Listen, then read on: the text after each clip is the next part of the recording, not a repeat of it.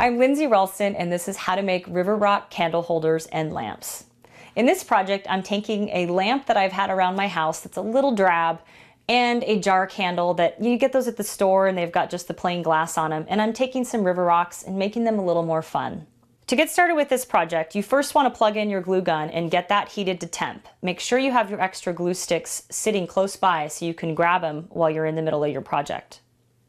Then take your lamp and your jar candle and your river rocks and start kind of imagining the layout that you want. I simply just kind of place them on lightly, see where I like them, and then start laying the rocks down so I know the order that I want to put them on the lamp and the jar candle. Now that your glue gun is heated to temp, you can get started gluing the river rocks onto the lamp and jar candle.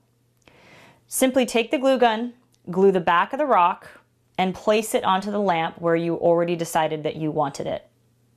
Now do that for all the additional rocks that you want onto the lamp or the jar candle. And keep gluing until you get the look that you like.